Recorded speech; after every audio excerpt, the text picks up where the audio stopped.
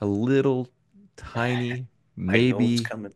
small update on the high wing, and if we're going to Yeah. be able to see it in July. Oh, you'll see it in July. Absolutely. Yeah. Yeah, we're continuing to work on it. It's a lot of little finicky detail stuff at this point. Control system bell cranks are going in. We're getting ready to do the rudder cables. The outboard wing spars are all riveted up now. We're making ribs and skins and starting to skin the outboard wings. We are working on, as I think I mentioned this the last time we talked, we're continuing working on the windshield, which is requiring some new tooling to make that windshield shape. So we have to make a modification to our plexiglass oven and things like that. But it is moving forward. You haven't really seen anything from us since AirVenture because we're waiting until we get something that is really impressive in pictures in terms of, really obvious visual changes to the airplane. Mark, at this point, if you were to sell us, make available a kit for a pedal car version of it, I think that you would sell them. So, Yeah, right. Well, maybe. Yeah. a pedal Um, plane, sorry, pedal Yeah, plane. yeah, we got doors designed now. We're waiting to get the we'll get the hinges out from machining.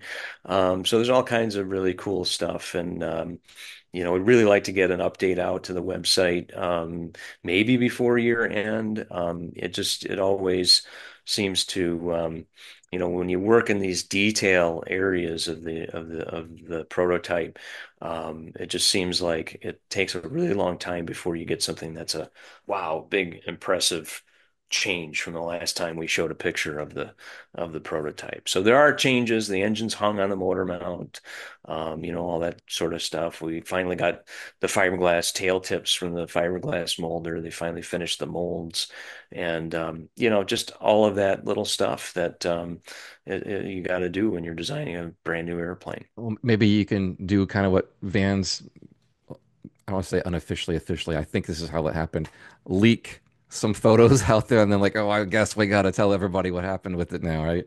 Right. Yeah. Yeah. We'll get something out there. We'll get something out there. All right. Well, thanks for joining us today. I just want to pop in real quick and invite you all to our 31-day build challenge, which starts in December 1st through the 31st, which is why the 31 days. Every day is an opportunity to get something done on your aircraft, even if it's something very small like reading plans or setting out something for the next day. The idea is everybody has their end of year, New Year's resolution, and this is kind of a way to get started very early in December. And amongst other builders that are doing the same thing. So I invite you to post some, we prefer video, but definitely photos of what you got going on in your hangar or your home workshop or even at your kitchen counter. Share with everybody what you got going on the Experimental Aircraft Channel group. That's on Facebook. Just search Experimental Aircraft Channel and groups. That should pop right up. And join us for the 31-day build challenge. And also, let's take a moment right now to thank our sponsors.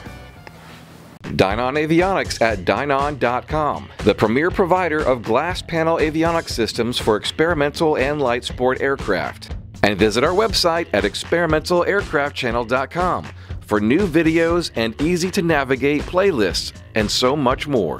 Thank you to our patrons over on Patreon and 10TED10 in our co-pilot status. If you feel like supporting us, check us out on patreon.com. And if you are new here, welcome. You are invited right now to subscribe, like this video, and hit that bell so you don't miss a single episode.